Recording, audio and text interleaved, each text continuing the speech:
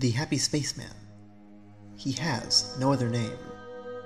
His past is easily discoverable, but his work is relatively obscure. He uploaded his first video at age 11. Since then, he has received so many views that YouTube still demonetized him. He brought nostalgia to High School Musical. He brought Monster Mash to public attention. He watched a One Direction documentary without wanting to chug bleach. His series, Was It Really That Bad?, reevaluated critically hated albums long before Todd in the Shadows had the same idea.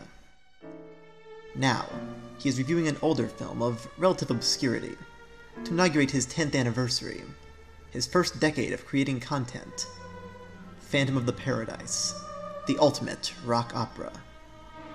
This is a story of that film, of that review, of the man who made it, the spaceman who reviewed it, and the cameos that stole it.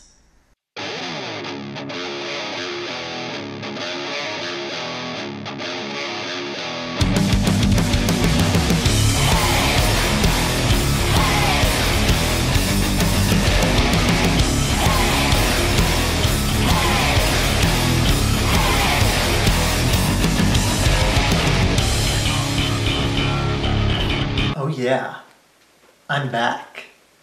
Hey, welcome to my new apartment! Yeah, I moved up here to go to college in DC, so you're going to be seeing this location for the next few videos. Sorry about my pretentious intro, by the way, but that was just to build up hype for part 2 of my 10th anniversary special review of Phantom of the Paradise. What a goofy, fun movie. I bet the next scene is going to be hilarious. Half asleep, I hear a voice. Is it only in my mind? You know, I am starting to see why this movie didn't do as well as other B-movies at the time. Namely, it's friggin' depressing! Winslow is sure he's writing the song for Phoenix, but as it turns out, Swan has different plans. She's perfect, but you know how I abhor perfection in anyone but myself. The movie was even able to afford cameos for this scene. Look, there's Crosby, Stills, Nash & Young, Anne and Nancy Wilson, I don't know, Hank Williams Jr., the Pointer Sisters, and of course Rob Halford. Swan shows up for a press conference and talk about seamless editing. That logo wasn't obviously added in post-production. You can actually see edits like this throughout the movie, where the Death Records logo replaces the original record company name, Swan Song Enterprises. Among the numerous lawsuits I mentioned in part 1 of this review, one of them involved the use of the name Swan Song, when shortly before this film's release, Led Zeppelin's manager Peter Grant created a real-life company called Swan Song Records. Due to the use of the name, Grant apparently threatened to block the release of the film with legal action and his notorious mob connections. To add insult to injury, Grant had previously been the manager of a band called Stone the Crows, whose lead singer died of an on-stage electrocution incident in 1972, and, minor spoilers, one of the characters in Phantom of the Paradise later dies of electrocution.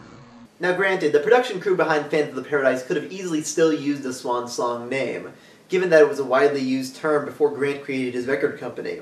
But to make sure the movie got out on time, they complied with his demands and removed every mention of Swan Song Enterprises from the movie. But my god, is it sloppy! I mean, I get it. These edits were being implemented at the last minute.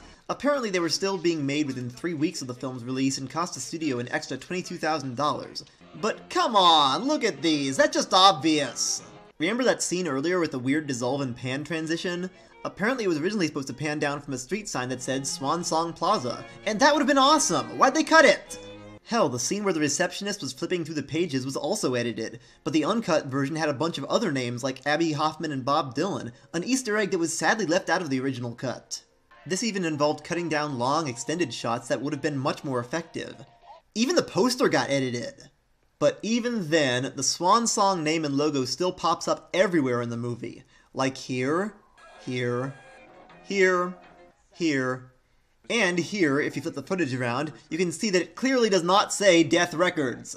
I know this happened over 40 years ago, and it's kind of a moot point bringing it up, but I just have to ask, Peter Grant, was it worth it? You may also notice that journalists are repeatedly denied the right to take pictures of Swan, including one getting his camera confiscated when he tries. Well, as I said earlier, foreshadowing! Yeah, Mr. Swan, now who's gonna be singing us? The Juicy Fruits? No, they're a reflection of the past. Also, they are kind of dead. Wait, never mind. They're now just dressed in different outfits and are covered in bandages. Guess the explosion didn't kill them. Apparently, the original intention was to have the Juicy Fruits be played by real-life music group Sha Na Na, and the later bands, the Beach Bums and the Undeads, would have been played by the Rolling Stones and the Who. But this wound up being too expensive, and they instead decided just to have the same 3 singers play them wearing different costumes. Though, this unintentionally adds another layer to this movie. People like to talk about how pop stars are interchangeable, and how they all look and sound alike, like they're mass-produced. This movie takes it all the way by having them all literally be the same 3 singers. But get ready, ladies and gentlemen, because now is the point when we get the greatest character introduction of all time. We meet the one, the only, Beef.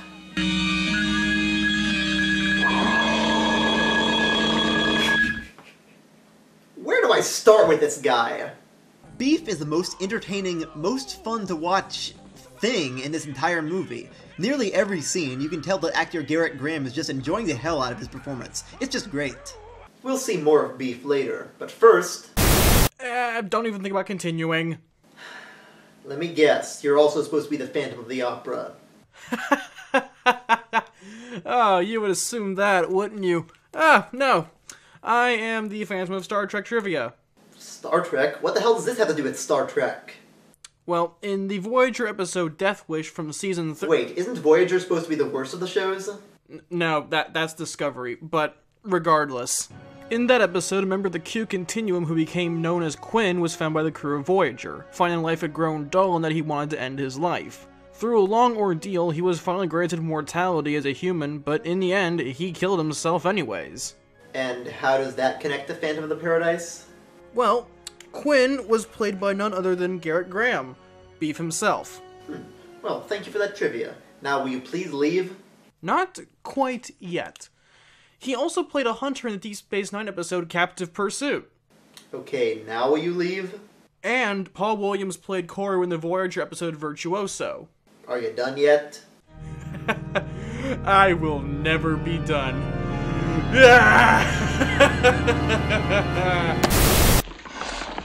Breakfast. Are we sure that's not just what the movie crew took daily? More interesting trivia. The studio where the Phantom is recording Faust is actual real-life recording studio, The Record Plant, and all the knobs behind them actually belong to Tonto, the famous gigantic modular polyphonic synthesizer. So they may not have been able to secure the Fillmore East, but hey, at least they got that. Oh, did I say you could see more of Beef later? Well, by later, I meant... You got no...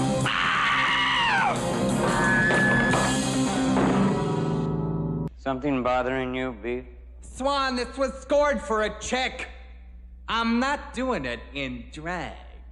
You can sing it better than any bitch. You don't know how right you are, Goliath. You wanna know what really makes this scene? It's not even the dialogue or Beef's performance. No, what really makes this scene funny is Phoenix's reaction to it. She's just so done. Mr. Snow! Whoa, whoa, wow!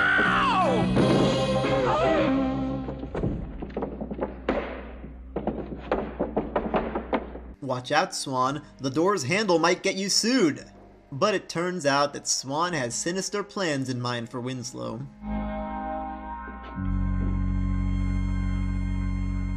Seal it now. For the love of God, Swan! Yes, for the love of God. I'm seeing an awful lot of swans in this exterior shot. Are you trying to taunt Peter Grant?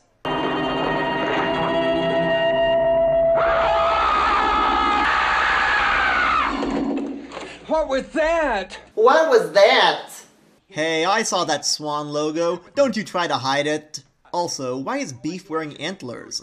Oh, apparently the Phantom turned into the Kool-Aid Man. And Beef seems just like the type of guy to keep a picture of himself on his mirror. Oh hey, it's a reference to Psycho. That's totally unlike Brian De Palma to reference Hitchcock. Though this scene goes in a bit of a different direction. Well, you had better start the home while there's still time. Never sing my music again. Not here, not anywhere. Do you understand? Never again. My music. I'm sorry, it's just... Look at him, he's using a toilet plunger! Wonder why they didn't put that in the poster! Anyway, Philbin notices Beef leaving, and it's easy to spot him since this is the first scene where he's wearing a shirt. You're gonna miss the show. There ain't gonna be no show. What? Listen, Philbin. There really is the Phantom. Ooh, that'll make a great line for the trailer. There really is the Phantom. Shit, now how did that really happen? Can't you feel the vibes in your own house?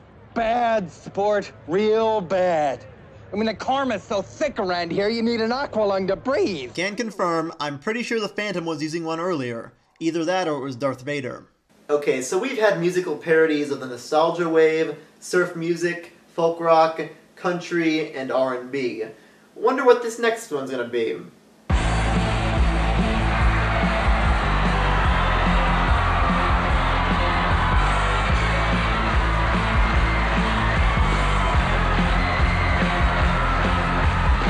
need a man that is simple perfection. There's nothing that's harder to find. I'm sorry, did this movie just predict the rise of Kiss? You know, some movies don't hold up so well years after their release. Other movies hold up spectacularly well. Guess which category this one's in? Admittedly, their makeup is more similar to the silent horror film The Cabinet of Dr. Caligari, which is also an inspiration for the beef reveal scene earlier.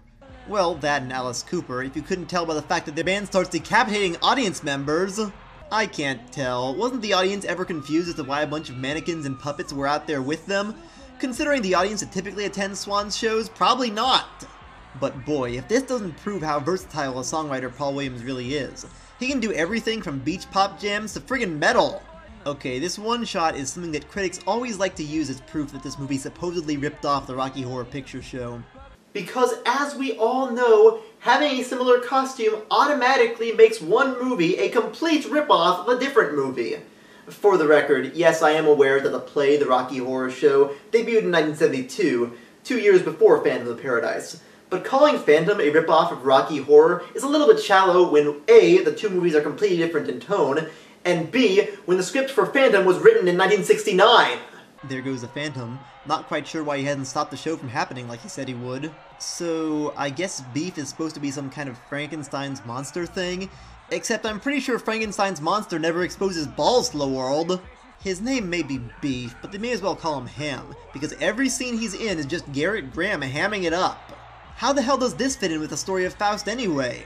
It's probably clear by now that Beef is this movie's equivalent of Carlotta, the singer called upon to replace Christine, or in this case, Phoenix. In the original novel and silent movie of The Phantom of the Opera, after the Phantom warns Carlotta not to sing but she goes up anyway, the Phantom drops the chandelier on her. This scene has since become iconic and has been done in some form or another in most movie and stage adaptations of The Phantom of the Opera. Let's see how Phantom of the Paradise handles the chandelier crash scene. Only you might satisfy me,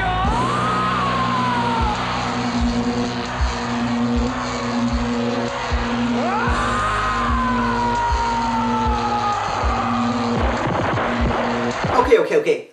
What the hell just happened? I feel like I should go back and analyze that scene because I have a lot of questions about this sequence of events. First of all, he uses a neon prop of a lightning bolt that he throws at the stage and somehow electrocutes Beef to death. It doesn't stab into him or anything, it lands a couple feet off to the side. What sense does that make? We don't see it land on an amp or anything, so I don't get how this worked. Second, half of these faces can double for jizz faces. In my pants. Third, this scene is another one of those that would have been a lot more effective if it weren't spoiled in the trailer. What the hell? Fourth, when Phoenix is sent on stage to sing after they clear Beef's body, the Phantom just strangles some random stagehand operating a spotlight. Why? Why'd you kill that dude? How'd that benefit you in the slightest? Fifth, this is the crowd after Beef's death. And here is what happens when Phoenix goes up to sing.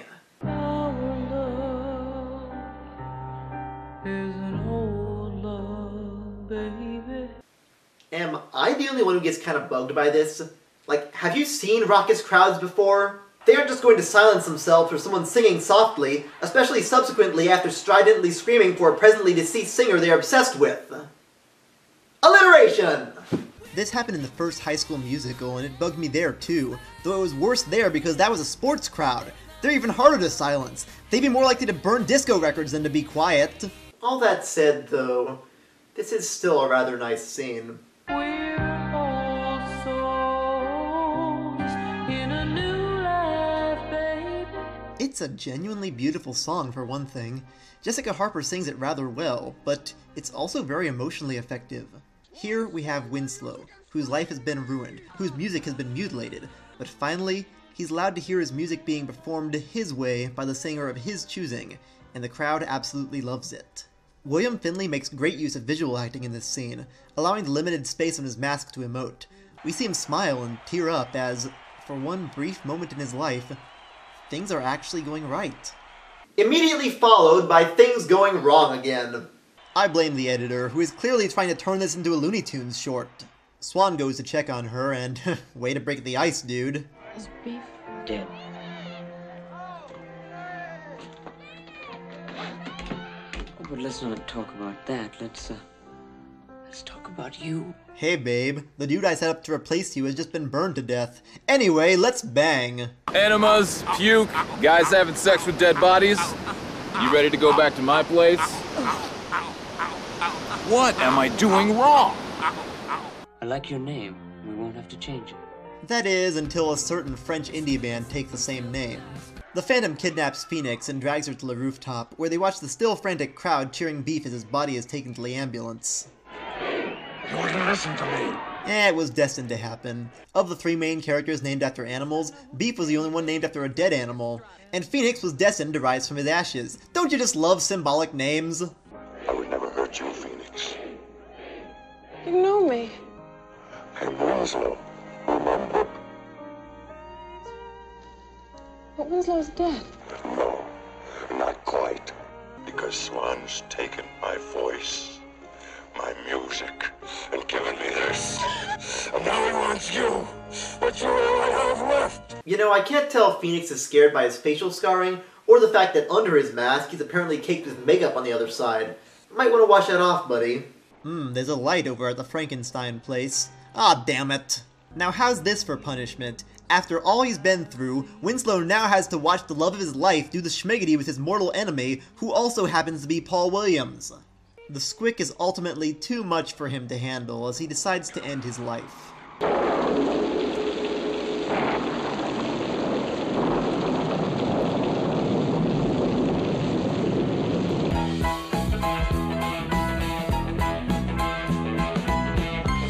Okay. No more fake credit scenes in my reviews. I don't think anyone actually falls for them anymore. Winslow, what a foolish thing to do. Didn't you read your contract closely? This contract terminates with Swan. No more suicides, Winslow. You gave up your right to rest in peace when you signed this contract. That stays sealed only as long as I have the power to bind you. If I'm destroyed, that gaping wound opens. You might say we terminate together. Okay. I am going to make a statement, controversial as it may be, in regards to this scene. This is why I believe that Swan is a 10 times better villain than Dr. Frankenfurter. Tell me I'm wrong. Tell me I'm wrong. I don't care. It's the truth. Yes, Frank is a lot of fun to watch. Yes, he's a large ham. Plus he's Tim Curry. But in the end, he's nothing but a psychopath who acts upon his every changing whim. Meanwhile, Swan manages to be both entertaining and truly scary. He has a phantom trapped right under his finger, in a place where he can do with the phantom whatever he pleases, and no matter how the dice may roll, Swan will always win. He basically invented the Xanatos gambit before Xanatos was even a thing. It's also interesting to note that Swan, being a 5'2", bird-obsessed, top-hat-wearing villain, serves as a parallel to Paul Williams' later voice role as the Penguin in Batman the Animated Series. I find your middling machinations mildly diverting, but for sheer criminal genius, none surpasses my most recent ornithologically inspired entoilment. And in case you thought there were no more layers to Swan's character,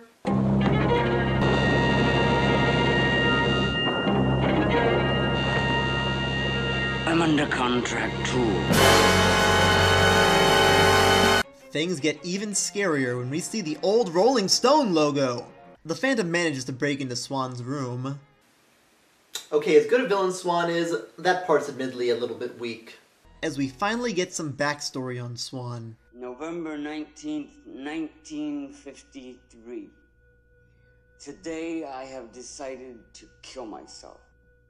Why?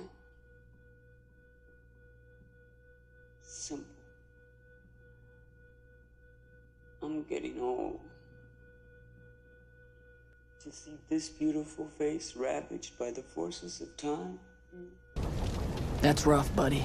If I can't be young forever, I'd rather end it all. Why not? What? Stay young forever. I'm real. But I am stoned. Then it really doesn't matter what happens, does it? Oh, this is too much.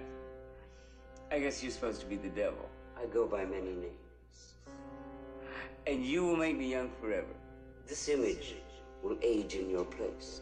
So yes, as it turns out, Swan signed a Faustian contract with the devil to keep him looking young forever. A twist that was unexpected, but I would be lying if I said it weren't well delivered. It's a shout out to Oscar Wilde's novel The Picture of Dorian Gray, and an interesting parallel with Winslow's rock opera, in that the story of Faust has happened for real, like a rock opera within a rock opera. It also adds yet another layer to Swan's character. Has he always been this evil, or did he start out as just being a brilliant musician, and only become evil later on from the corruption of having sold his soul to Satan? That's the funny thing about 70s B-movies. By nature of their design, they are camp, goofy, often exploitative popcorn films, but every once in a while, a smart movie manages to slip its way under the radar. Though I do have to admit, there is one part of this scene that kinda bugs me. Have you figured it out yet? If the film of Swan is supposedly growing older in place of him, then why does he look exactly the same? I don't get it. This film was supposedly taken in the 1950s, yet he doesn't look a day older now than he did back then. Also, why is the footage of Winslow and Phoenix signing on the same role as that of Swan? That seems rather short-sighted, especially given that the devil said this to him. And the tape from which the picture comes must be guarded at all costs. Why? Oh, when it goes, you go. And why does he also put the footage of him paying off a hitman to kill Phoenix in the same roll of film? Don't you realize that the Phantom now knows your entire plan and can easily destroy the film footage, causing you to age rapidly and instantly become mortal? Oh yeah, and one day of being with Swan turned Phoenix into a drug addict. Why am I not surprised? Let's take a look at that wedding ceremony.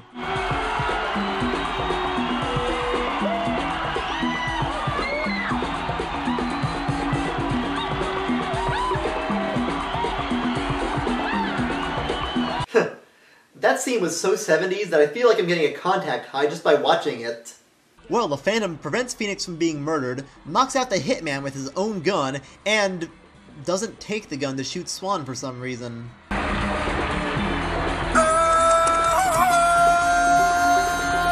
So Swan's mask is removed and, he doesn't look that much older. He really just looks like he face-planted in some pizza. Though admittedly, that's just because I know what older Paul Williams really looks like. Boys, remember you promised me a voice. A contract, remember? Did I mention that Swan was based on notorious music producer Phil Spector?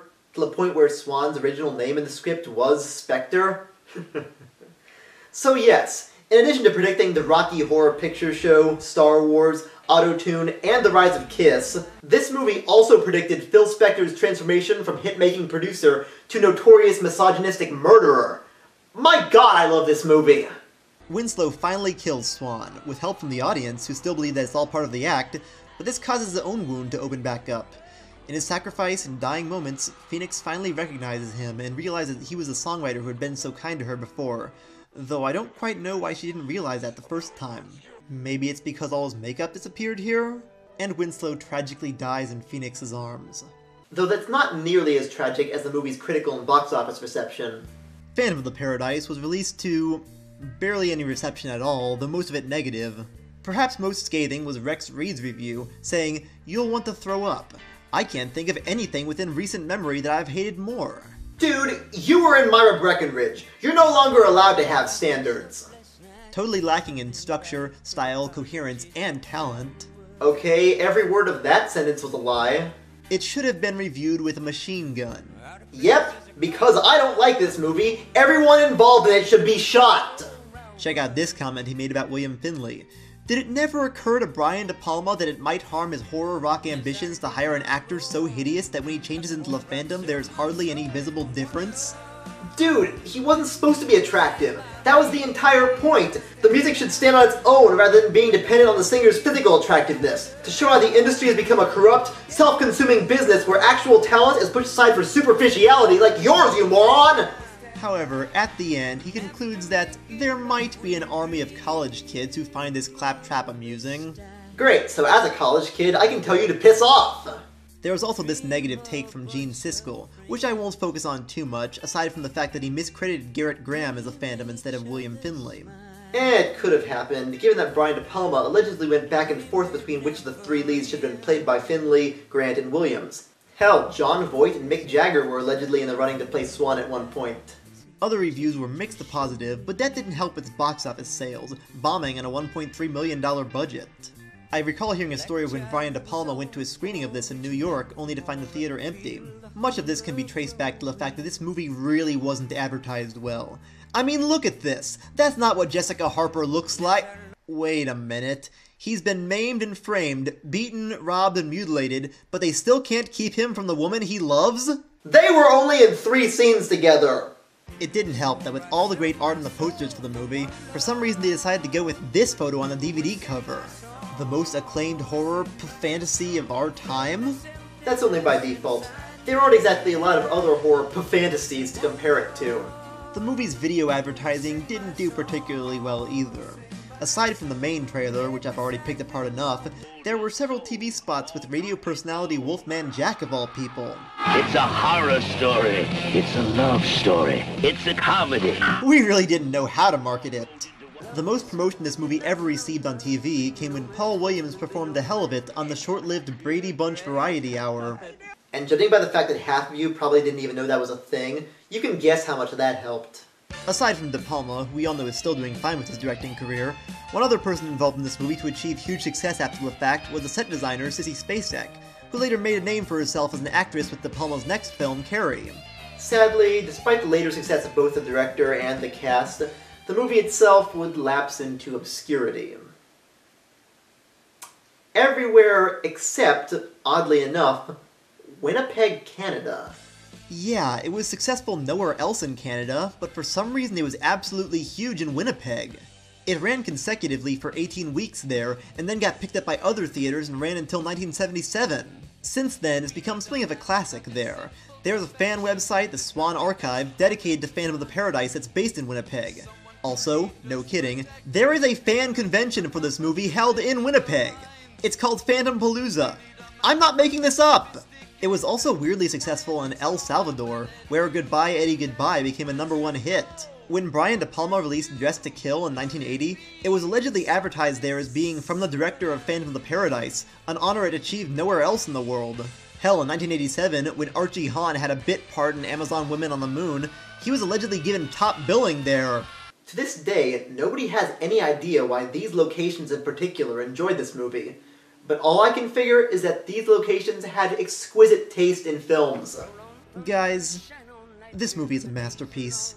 It's well written, it has many memorable characters who are all acted well, the soundtrack is friggin' amazing, and it has so many layers to it and such a deep message that people could write a college essay about it. Which I did. On top of that, it's just really fun. I know that this quality is more subjective and your mileage may vary, but it's one of the most rewatchable movies I've ever seen. I would highly advise checking it out if you haven't already. It deserves to be more well known than it is. Well, that's my review. I hope you like it, and, well, I'll catch you later.